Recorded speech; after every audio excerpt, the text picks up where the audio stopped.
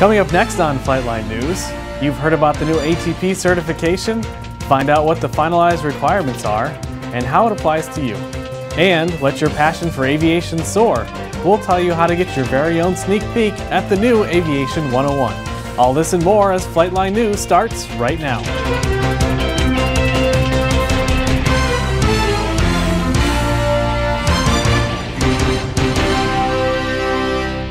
Hello and welcome to Season 2 of Flightline News. I'm Bob Thomas. If you're not familiar with the Flightline News, we publish 1 or 2 episodes a month, keeping the students and staff updated with important information about the flight department and other news in the aviation world.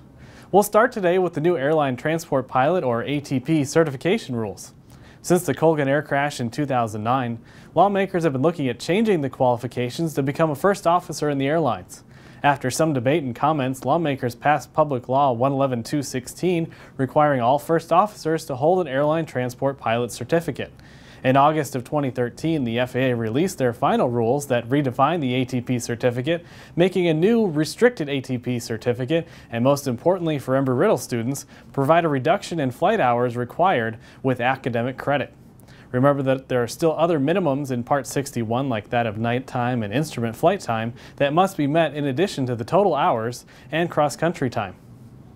Here's how the flight hour credit works. With no aviation degree to qualify for ATP, you need 1,500 total hours and 200 cross-country hours. If you receive a bachelor's degree with an aviation major from an FAA-authorized school with 60 aviation credits, the hours are reduced to 1,000 total with 200 cross-country.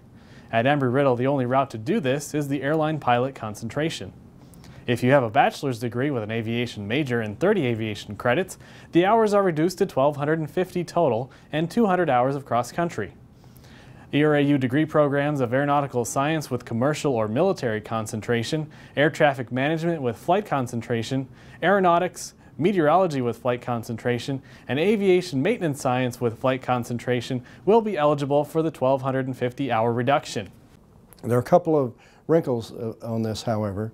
The FAA, when they published the rule, insisted in the rule that the people who would be eligible for this would be trained under Part 141. And that's the way that we currently train, is under Part 141. But for a time, we were under Part 142. So when we submitted our application, we listed the Part 141 training.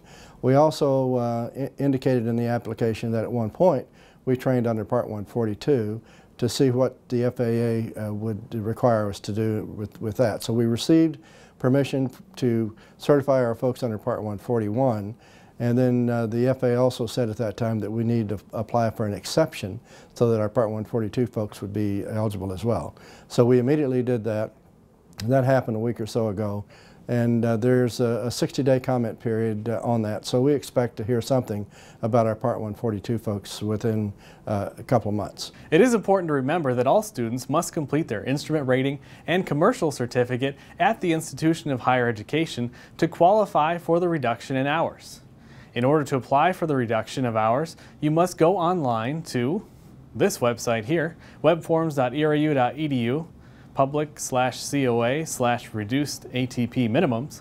Fill out the form, and Records and Registration will place a comment on your transcript stating that you have completed the degree and get the reduced hours. Before we go over the timing of the new rules, there are a few other aspects to the new rule that are important to point out. First, there's allowance of up to 100 hours of FTD time that can apply to your total number of hours towards the ATP certificate, or restricted ATP certificate. There's also a new requirement for 50 hours of multi-engine training for either certificate.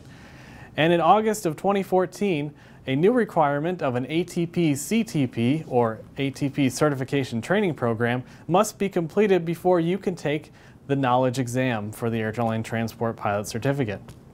This ATP CTP course will contain at least 30 hours of academic training on topics like aerodynamics, meteorology, air carrier operations, leadership and professional development, crew resource management, and safety culture. It will also include 10 hours of simulator time with at least 6 hours in a full motion level C or D simulator, which is why the university has purchased a full motion simulator. And since we already had the non-motion device, the CRJ200, we wanted to get a similar device, or the same exactly device for the full motion. So the CRJ200 full motion complements the non-motion. So we are the first in the country, first university in the country to go out and to purchase a full motion simulator. We've been working on it for over a year because we want to make sure that our students are prepared better than anybody for industry. So we've worked very hard. We've purchased that device. We've brought it in here. It's been delivered.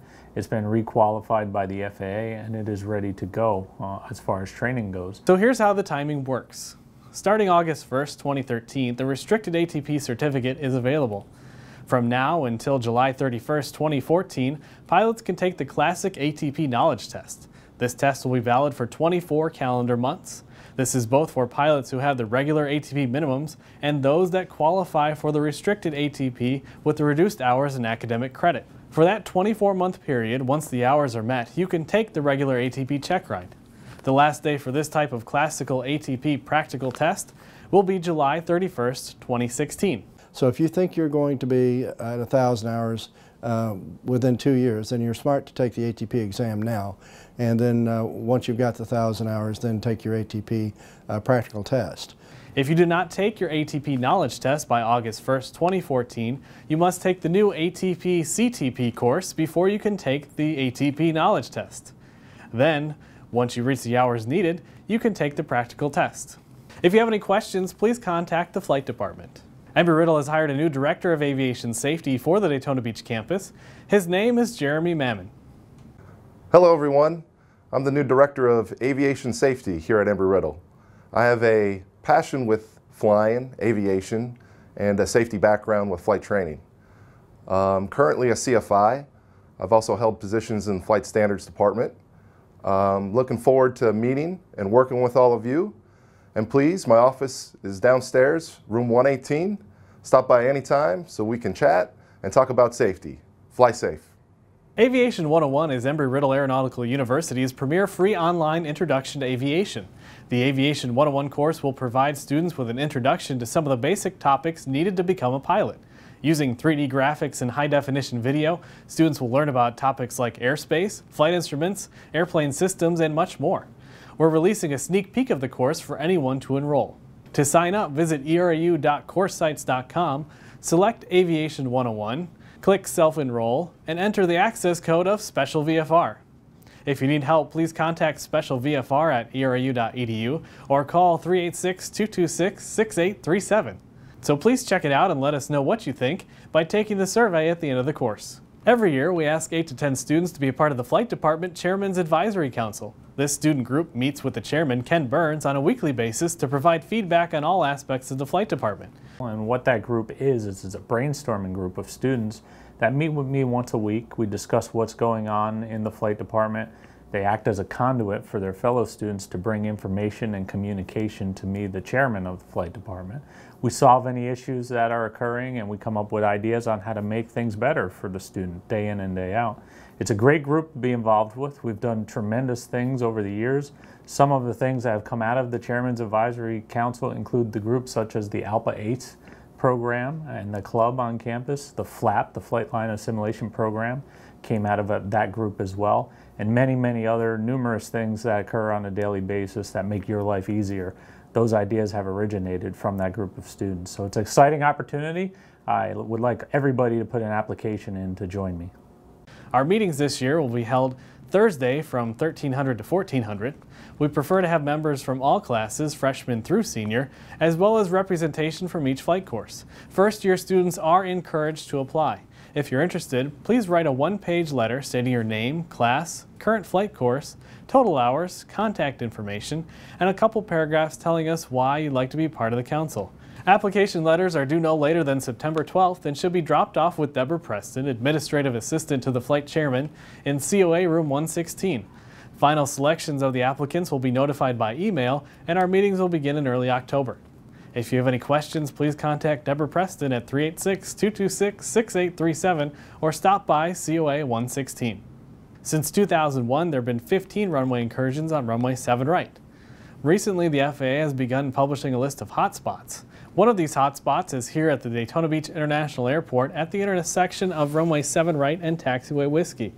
The new taxiway Yankee is complete now and allows aircraft to turn early and avoid the hotspot intersection altogether, hopefully reducing the possibility of runway incursions. The Flightline Cafe has recently expanded and is now making made-to-order sandwiches and wraps. Have you ever wanted to own a Cessna for $4.49? Well, now you can. Or eat like the chairman and have the Flight Ops special. So check out the Flightline Cafe after your next flight. Finally, Flightline News would like to congratulate our Women's Air Race Classic team of Danielle Ehrlichman and Val Minhania for their first place finish in the collegiate division of the Women's Air Race Classic. And congratulations also to the Eagles flight team on their 4th place finish at the National SafeCon competition. Next time on Flightline News, we'll take a look at the new full-motion simulator installed on campus and the pre-activity computer exercises, or PACE, that will eventually replace the current workbooks. For any questions, comments, or future story ideas, please contact us at specialvfr@erau.edu. That's it for this edition of Flightline News. I'm Bob Thomas. Thanks for watching.